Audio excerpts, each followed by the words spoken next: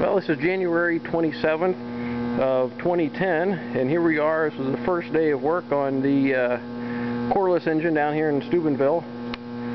We found some information that says this is a 26-inch by 54-inch by 48-inch Corliss.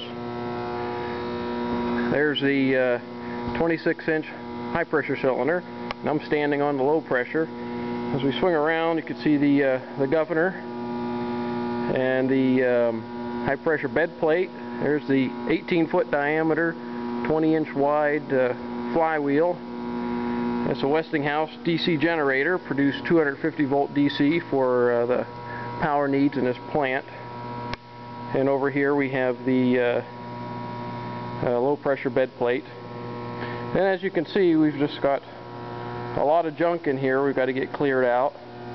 Some cabinets and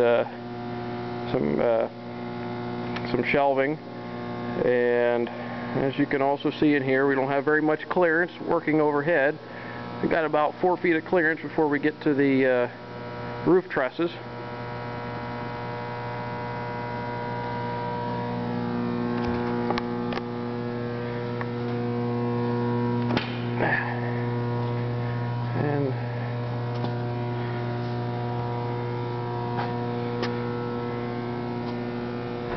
Here's the little closer view of the generator.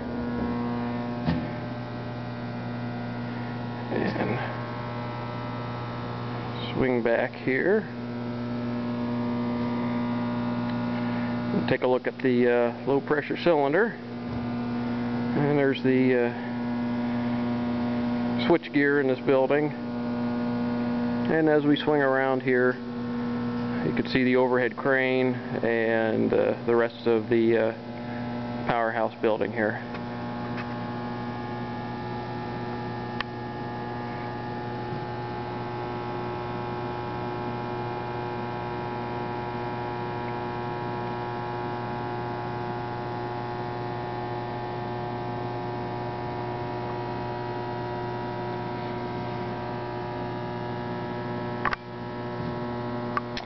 And that's about all for this installment.